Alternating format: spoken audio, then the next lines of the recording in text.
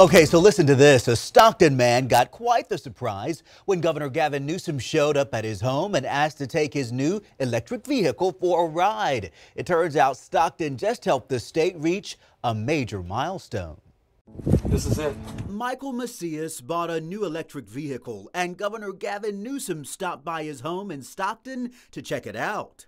Yes, my purchase was the 1 millionth electric vehicle purchase in the state of California.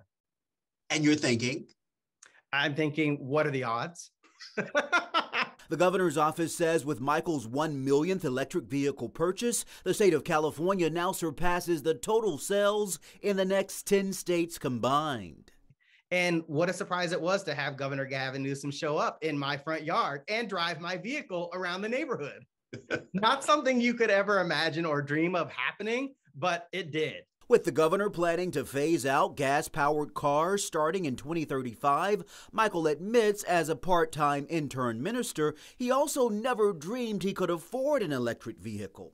And I wanted to make a switch to electric vehicle. But when I looked at the prices, they were just too outrageous for me to even consider.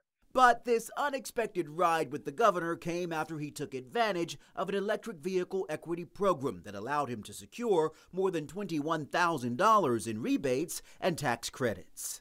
Basically as good as cash. A proud moment for Michael and Stockton, a community Michael says is too often in the headlines for less than positive reasons. I mean, I'm just a purchaser of a vehicle, but it's a wonderful story because of what it means to our environment and our community. If you'd like to learn more about the electric vehicle equity program, head to abc10.com/link.